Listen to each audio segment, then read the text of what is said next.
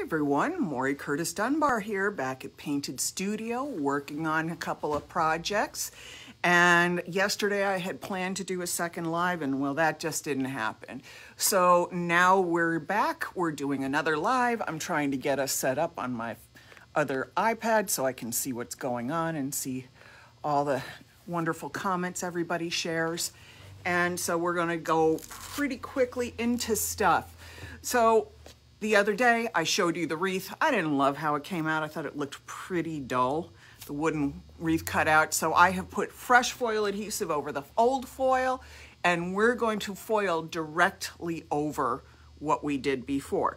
Now, I could have painted the whole thing over, and I could have started from scratch, but I'm working with the same similar kind of colors.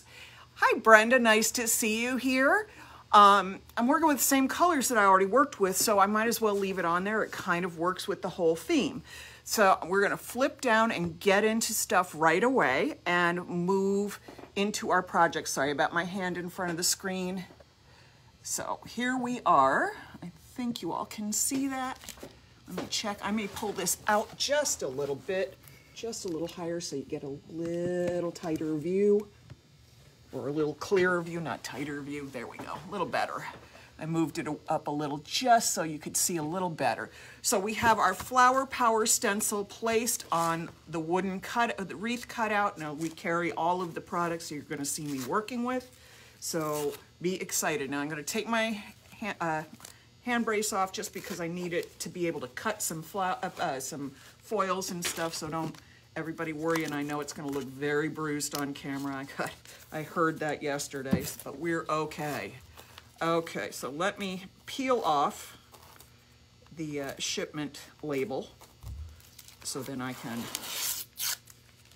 actually peel off a piece of, unroll a piece of foil.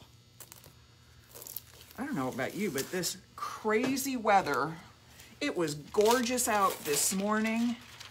And, well, I shouldn't say gorgeous. It was nice out this morning, clear, easy, pleasant work, and now it's pouring buckets outside. And yesterday it was 80 degrees, and today it's 50, so God help me. Can't dress for the weather or anything. Hey, Sandy, nice to see you. Okay, so this is our brand new wood grain gold foil. This is so pretty. So we're gonna put it through our Flower Power stencil. We have coated the wreath, but not the bow, because that's going to take a different color later, with our Artsyville foil adhesive. Again, that's all available at paintedstudio.com. We're going to lay this down. Now, I can pick which way I want my grain to go. I can pick it this way or this way, but once I've picked it, I kind of need to stay with it. So this is the direction I'm going to go.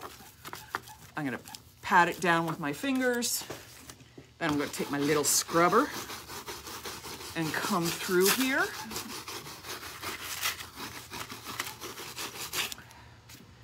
And this foil adhesive has cured for a full hour.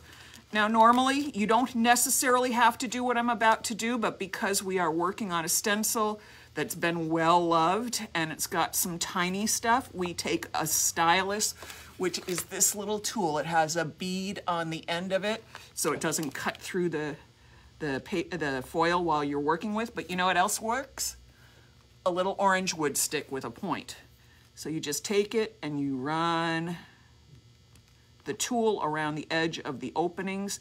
A, that guarantees every spot that needed to get filled gets foil in it. And B, it makes a nice crisp outline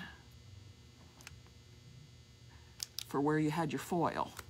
So I'm going to go back in with my stylus because that's the tool that I'm most comfortable with, because, you know, it's my design, my idea, my tool. Mine, mine, mine. All right, so I'm taking in all the little stamen and the pistils, getting all these edges filled in neatly. You don't have to do this, but I personally find if I take a few minutes on these stencils and do this with the foil, I get a nice clean edge to my release. Whereas since the foil doesn't easily press down in there without a little help right at those edges, the design gets a little softer, fuzzier edge to it, which can be really pretty. So don't, you know, don't turn up your nose at that. Just find the appropriate time to use it. Okay, let's get, I can feel things. I just got to get my little doohickey in there. There we go.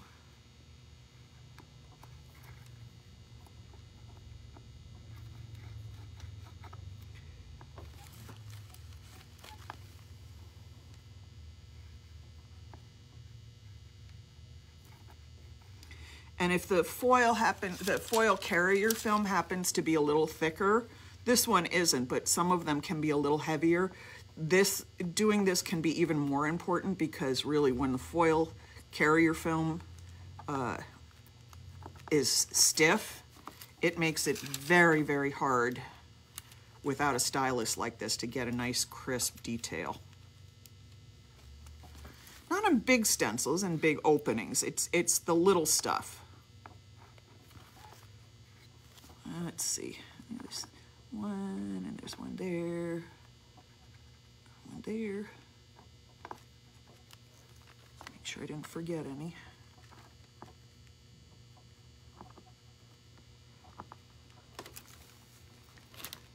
I just want to feel for everything. And, you know, if I lift it up and find that I have missed something, I just lay it right back down and fill it in. I'm going a little carefully because I haven't done a lot of stenciling in the last few weeks. You've seen me doing a lot of epoxy. All right, let's peel that back. Oh yeah, that's a good release there. So I'm going to take my little thing here. It's got to get into these little dots that you see here are actually not just part of the pattern that you see in the flowers, but they are also what we call registration marks, which means that when I move this stencil around, it will help me to place it. And you'll see what I mean in just a second as soon as I finish putting all of these in here.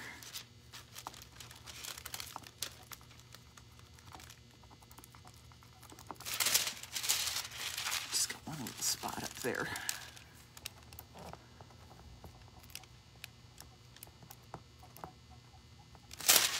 Okay, all done. Now this had a lot of adhesive on it, so I hope this stencil comes up without tearing everything off. Oh, yeah, it worked. Okay, now hopefully you can see that pattern. There you go. And these little dots are the same as these, so they help me to move my pattern around. So now I'm going to take this, and let's see, which way do I want to do this? I think I'm going to do it this way.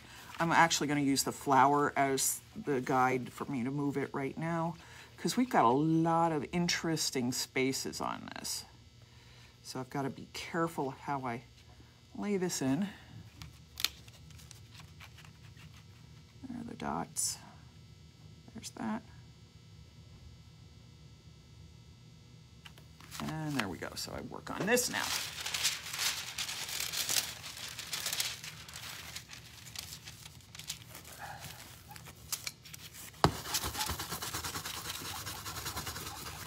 I always kind of go back over a little bit where I just was. If I get a little extra deposit of foil right where I want it, that would be awesome.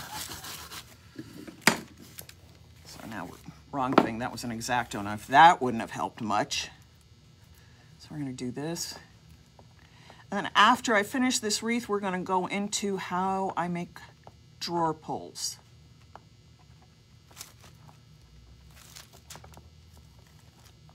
Oh, we got to get through this one first. So this is going to take another 15, 20 minutes or so to finish this wreath. So if you're not into watching me do this, just know to come pop back in when you want, if you want to see the drawer pulls and not this. But I love doing this. This makes me so happy.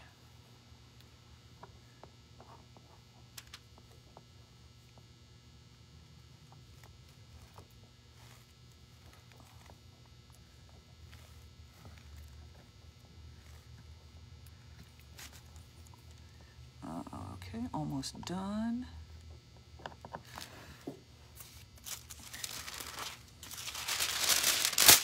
Pull that off. fast.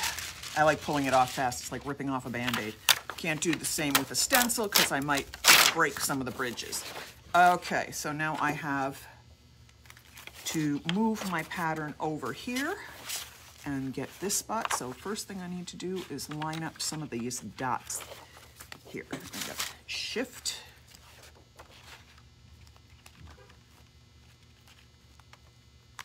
And then these should go right there. So those will fit there.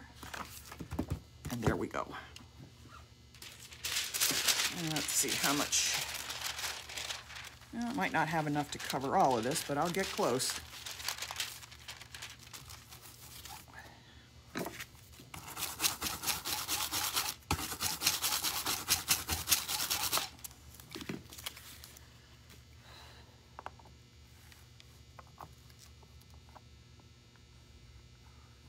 Go.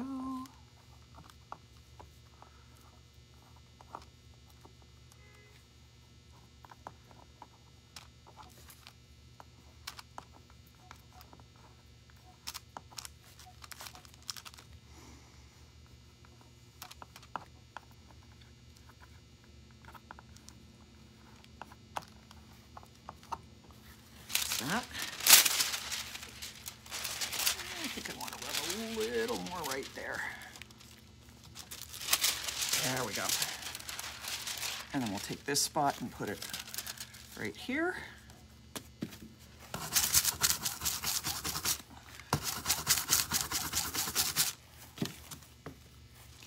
And we'll give it a little scrub. And as always, it's the not pretty side face down against the adhesive, because our pattern is actually carried on the back of the film, not on the front. So think of it like, you know, temporary tattoos. You have to put the thing down, pattern side up, dampen it with water. In this case, we're using foil adhesive. There we go, nicely done. Okay, now I'm gonna go shift a little bit down here. And this is always a fun one, because I find spots that I don't have completely filled in, like that little spot right there. And then it helps me move my way around the wreath.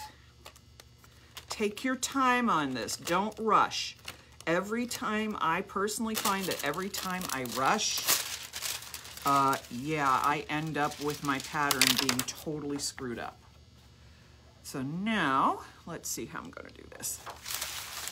I got those little dots there. And I have that. That'll work.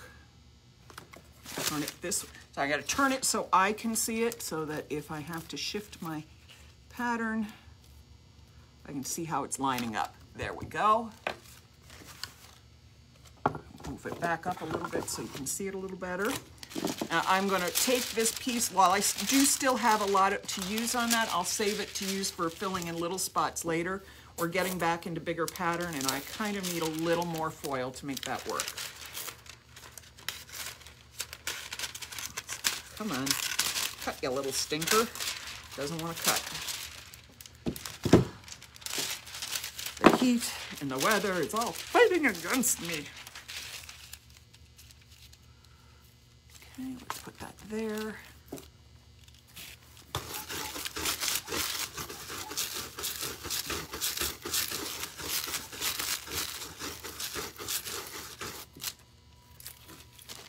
Now let's get in here. Again, we gotta do all our little details. Now, I'm not sure if everybody watching, hey Tony, nice to see you. Desiree, Lisa, great having you all here. And yes, I am having a good day. Personally, some good things are happening right now, and considering everything that this last few months has brought me, I could use that. So I will tell you all a little bit more about it coming soon. But right now, until all the paperwork's done, I need to keep my mouth shut. And we all know that's not an easy thing for me, okay? Let's be honest. Okay, let's get in here. All right, while I'm doing this, again, I'll go over the application methods for the Artsyville foil adhesive. It can be rolled on, it can be brushed on, it can be sprayed on, but it's not my recommendation because you can't thin it very much to go through a sprayer. And, ooh, something flew.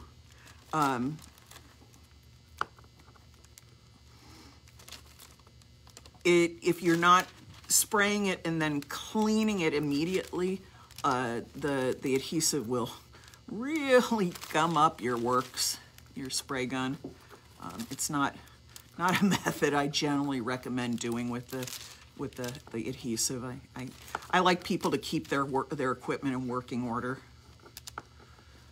It might work with something like a little Wagner sprayer like you get at the Home Depot. I have one of those. I have not tried it because I have no desire to spray the adhesive, because knowing me, I'd probably do something dangerously dumb with it and end up wearing it like, I'd be like that poor woman with the Gorilla Glue sprayed in her hair, only it would be Artsyville foil adhesive. So not only would my hair be permanently stuck, I'd be attracting stuff. Okay, so we're gonna pull that down. I think we got all of that. And let's get this little spot over here.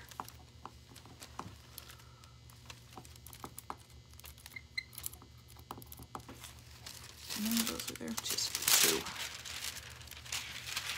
All right, and I just want to rub a little more there. I think my release was a little light-handed in that spot. And see, the release with these foils is so good on the Artsyville foil adhesive. You're watching me. I can go in with my fingers and rub if I need to. All right, let's find, there are those dots. 1, 2. What am I looking at here? 1, 2, 1, 2. Sorry, I gotta look at my stencil for just a second to place the right dot in the right opening. Otherwise, it won't sit correctly. Now, I am challenging myself here. You know what? I think I'm going to be smart. Turn it this way and come down around the other side because I have so little to work with right there. I have a bad feeling that I could just really screw up the design. So we're not going to do it that way. Let me get this over here. 1, 2, 3. I want to think about this. There we go. This is going to work for me. I want to get a little more pattern set in so that then I can move the stencil better, because this will help me keep it from screwing up. Okay, so there's a little bit there. I'm going to go back with my other piece of foil. See, I told you I'd use it to fill in little spots. Let's see what I got here. There's that area there.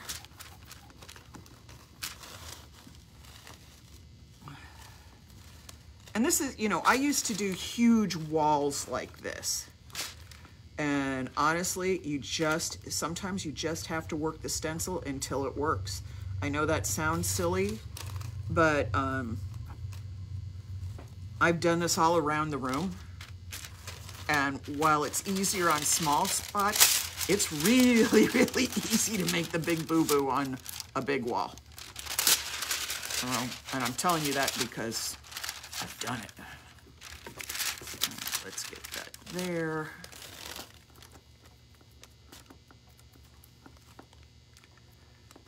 Sometimes people ask me, why don't I just flip the stencil over? That doesn't always work. This design has some organic nature to it, meaning the spacing is not identical. Like for these 3 dots that I'm working on right here, these 3 dots, the spacing and angle this way aren't the same as the spacing and the angle right here. So if I flip this and then tried to place my stencil back over it not flipped, it screws up the whole pattern. back to Artsyville foil adhesive. Once it has dried, and we tell you very specifically, it needs to cure for an hour. We used to say 30 minutes, but people rushed it so much that it wasn't getting the appropriate cure to be stable. So now we're telling you, let it cure an hour. Once it's gotten to that good, hard 1 hour cure, you can leave it alone and come back to it like a year later and it'll still be sticky. The point is, though, that you have to get it to that cure. Otherwise, you're just going to have a disappointing result. This is water-based. Brushes with soap and water, and wash them fast. Don't let them sit on the table. Otherwise, you're going to have to let them sit in a solvent to get the goo out. And sometimes that doesn't work. Once again, ask me how I know. I ruined a whole bunch of brushes one day because I was dumb.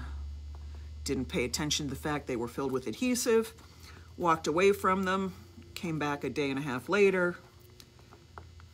I could soak them. I got the bristles soft again, but I couldn't get all the adhesive out of the bristles. So I'm trying to share with you my own dumb mistakes so you don't have to make them.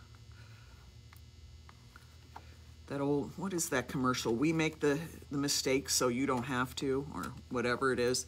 Well, that's me. I make the mistakes, and I make lots of them. But I don't mind making mistakes, as mistakes are part of learning. You know, you don't want to go through the rest of your life without learning anything new. I love learning something new, even if it's at the expense of my own dignity, which I might have less and less of as I get older. Some people become more dignified. I may become less.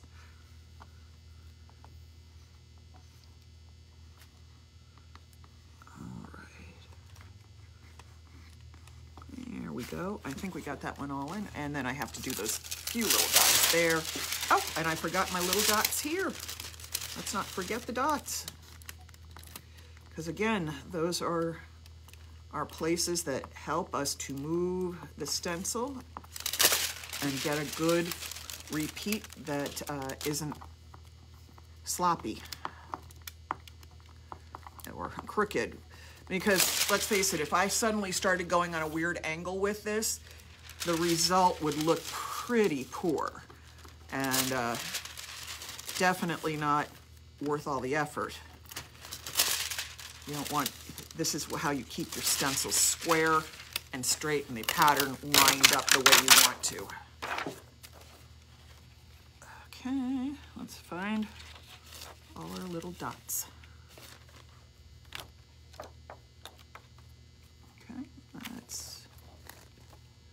All right, that's all lined up. So let's go in here. Let's start foiling the last few bits of the pattern.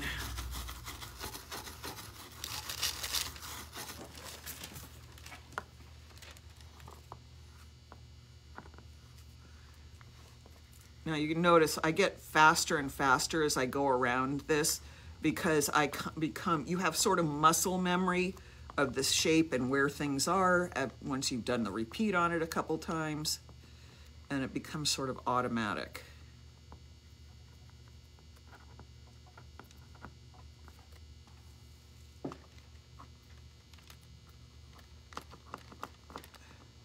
Now,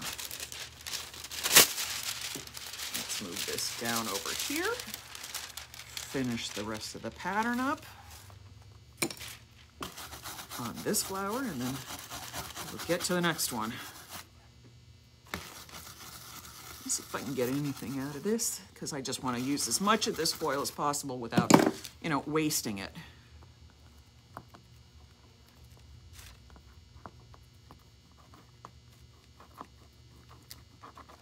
I'll look up in just a second and see if you have any questions.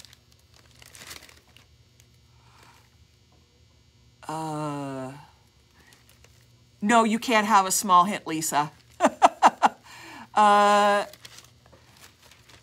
AVFH is it will wash off with a lot of, yeah, it will wash off with a lot of soap and water. That takes a lot. Desiree is saying that you can wash off stuff with a lot of soap and water. Usually, I have to tell you, because I enjoy telling on myself. I have poured this down my leg by accident last summer. And I thought I had washed it all off, and I hadn't. Oh, God, I'm such a dork. And, oh, my. So when I got home, I realized I still had foil adhesive on me, and I needed to get it off, and so I got in the shower and started scrubbing, and it was so dry. It was rolling off my skin. It was actually exfoliating me. I had so much stuff on me. My legs were a shade lighter, which I wasn't too happy about because it kind of killed my summer tan. But yeah, this'll be sticky forever if you're... All right, I'm gonna cut this around a little bit because I don't want to go back here. There's a little pattern that I still have to get. So I'm just gonna cut out the piece of foil that I can use right here and not have everything go flapping around on me and getting in the wrong place. I don't want to turn it on an angle, Maury. Don't do that. You take the grain crooked.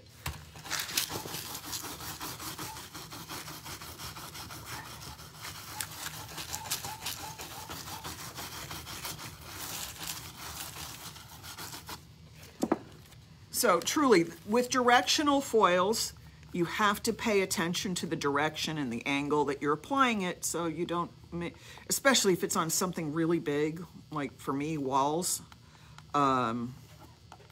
So it doesn't make you nauseous. Point of reference on that was in my mother's house. She had one room that had very, very off-kilter walls. And so the wallpaper came in and it was a pale stripe and floral pattern. Very pretty, very, you know, very common. And he couldn't decide. They had like a whole big conference about how to apply the wallpaper, because usually what you want to do is have your pattern straight in the corners, because then it makes your room look square. Well, if we did that, then the whole room was on an angle. If we didn't, but if we did it straight, then the corners were in an angle and the room looked weird.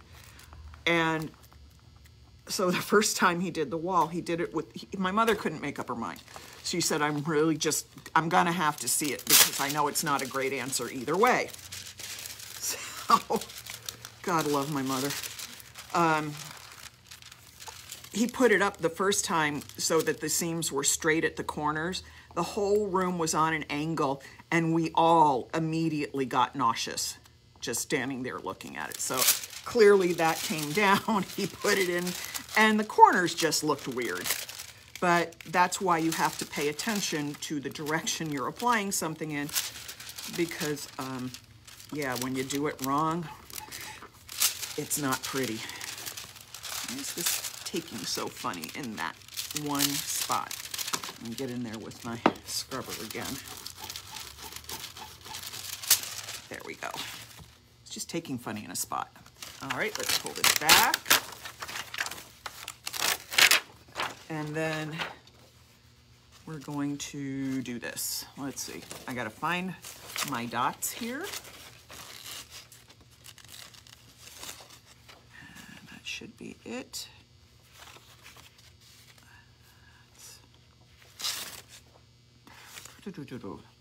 I am going to make myself crazy doing this last one. I do it all the time. I guess really what I should have done and that I didn't do. Well, I can't really do that. There's not that much there. So I may have to just sort of fiddle with this last placement to get it right. because there's not a whole lot of stuff that's easy to line up with right now. So let's take that one little dot there. That's not right. I can see it now. Let's see if I can find something to line this up with. I am going to make myself, like I said, I'm going to make myself a little cuckoo doing this. Because really, I just have to kind of almost estimate it, because it's not going to be an easy one. Well, let me see if I do that, because that'll get me there.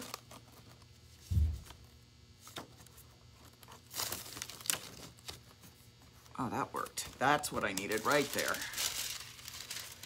Takes a little work to figure these things out sometimes. All right, let's get that one right there.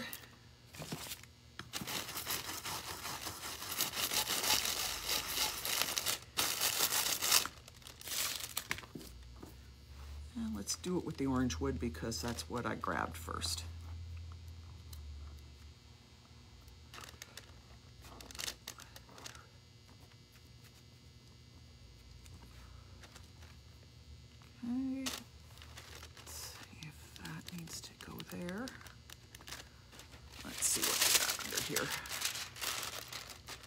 Just got to check everything because we're right at the edge, so I don't want to miss any pattern. And then let's go in here.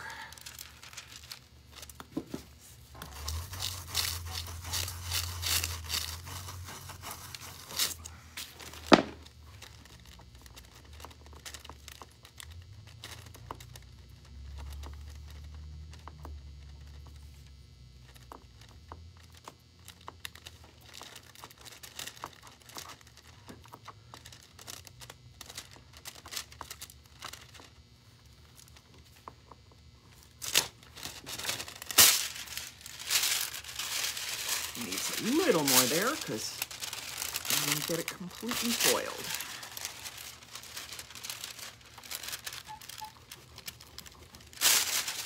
All right, so we got the whole pattern down now. And now we are going to use our gorgeous brand new Celadon green. And yeah, I'm excited about this one.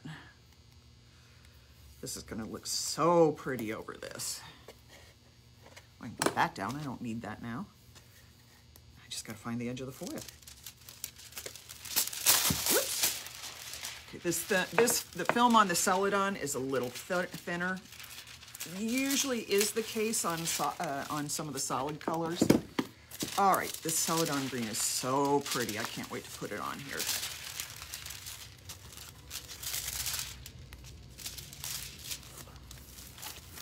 First, I'm going to rub it with my hands. And if you notice, I am not going to go right up to my edges here, here, or here, because I do not want a straight seam here. So you go up to it, but not on it.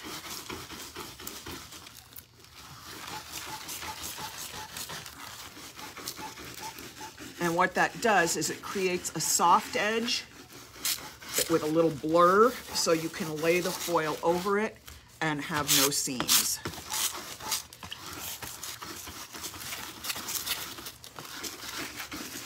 And because we have put so much foil and so much foil adhesive on here, we may see some of the Celadon sticking into our other pattern. Don't be surprised.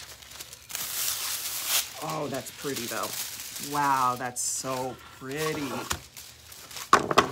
Oh yeah, I like that.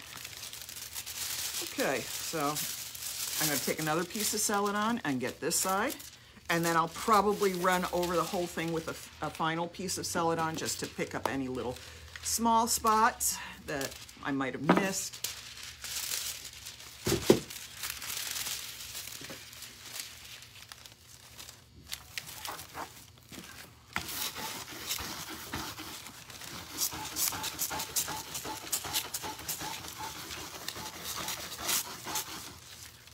Weird, it's squeaking. That's funny.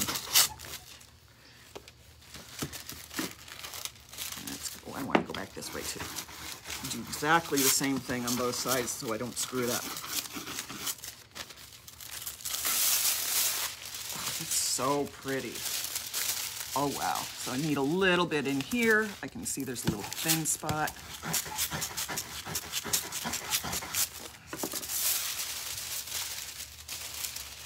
And I think I wanted to go a little there. Saw a couple thin spots there.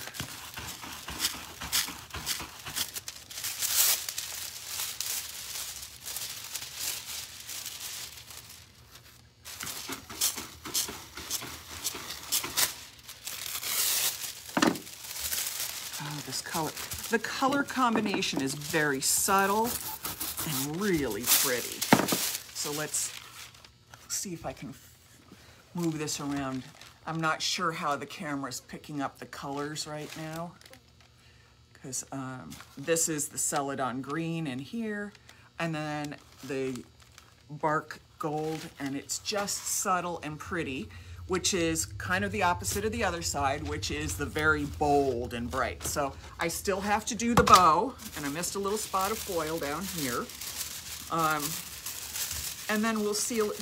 I'm going to figure out what I want to do, if I want to add a little glitter to it or anything, and then we're going to seal it up and it'll be done. And this is a great door or decor item to hang in your home or on your front door for the season, and it's fun. All right, so that's set aside now. Got all kinds of stuff going on today. And now we're going to talk about how to make drawer pulls.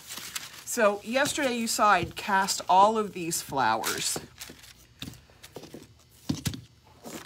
And let's see, I got all kinds of flowers over here, and we cast some leaves, and we cast a couple of the big bars like this. So to turn them into drawer pulls is not hard. Now there are two ways of doing this.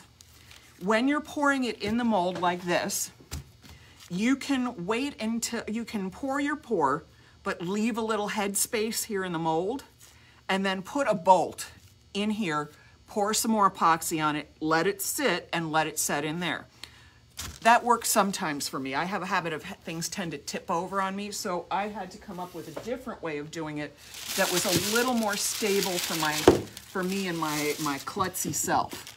So I'm going to show you what we're going to do. We're going to take a drill. And I actually love this idea because then my pulls fit any width that of item that I'm working with. So I'm going to take my drill.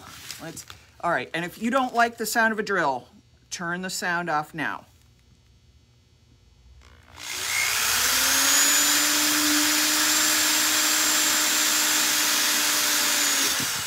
Yeah. Sorry, I should be using one hand to hold it, but I'm also trying to help my other hand.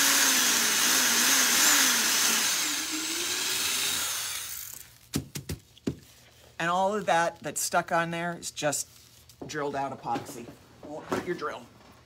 And instead of having to find something that the bolt's the right length for and then I have to cut the bolt off, I can do this way, come from the back and use a regular wood screw. Now, why am I choosing a wood screw? You could use a metal screw too, but you want something that's sharp, so that when you turn your screw into the resin, it's catching and then it's also cutting. Because I drilled the hole a little smaller than the screw. And the cool thing is, if this screw is not the right length, I can replace it. I can use a screw that's this long, or I could use a screw that's as long as the part that's sticking out. And this is so handy. So we can do this with small ones. Now you have to go gently with the small ones because it's more likely you'll screw through them if you're not careful. So we're going to do this.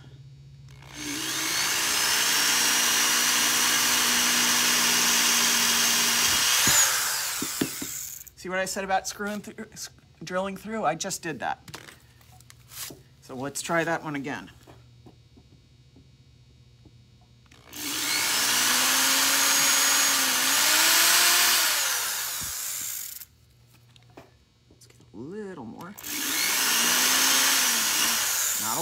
want to drill through like I did with the other one. And I'm going to take a screw. Again. Sorry, folks, my finger's still healing, so I got to work slowly. I'm going to take the screw, screw it in. Come on. Give me a little grab. There we go. Right. I'm working with, y'all know I'm working with a little handicap here. My hands just don't want to work as easily right now. Thanks to, that one's not going to work because it's going to fight me. I need to drill a little deeper.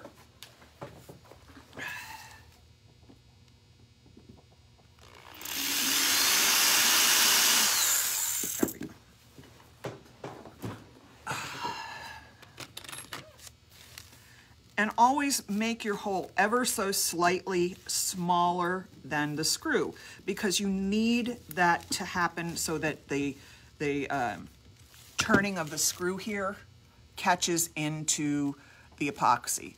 And this grabs hard. I mean, it's not like you can pull it out. So you can, but if you wanted to if you wanted to have a little bolt, you could set in a little something here to make this stick out further. But I think these are so cute. This one, this looks weird. Like, why would I use that as a drawer pull? So I'm gonna flip the camera up and we're gonna look at the piece of furniture right behind me. So while this looks huge in my hand, think of how cool something like that would be on a door like this as your pull. You know, you're just kind of grabbing it and go. That would be so cool. We'll make this rose into a drawer pull right while y'all are watching. And I'm gonna make my tulips into drawer pulls.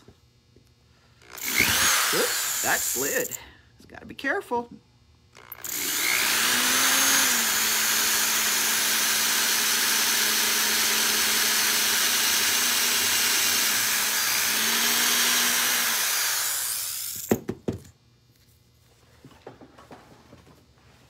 Okay, so here we go again.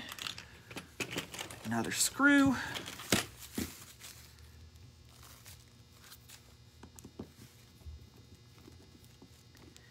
Now, of course, if you're not making these yourselves and you want me to make you some, I am more than happy to make them custom to your specifications.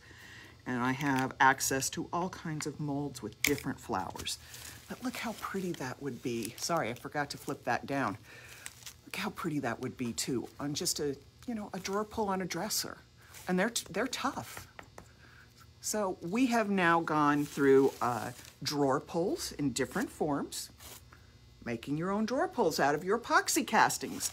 I love that. And then we have our pretty, pretty, pretty Celadon and wood grain foil wreath. Look how lovely that is. So it's been a wonderful time here with you all. I appreciate you all sticking it out with me. So have a terrific, terrific evening, and I will see you back tomorrow. Bye-bye.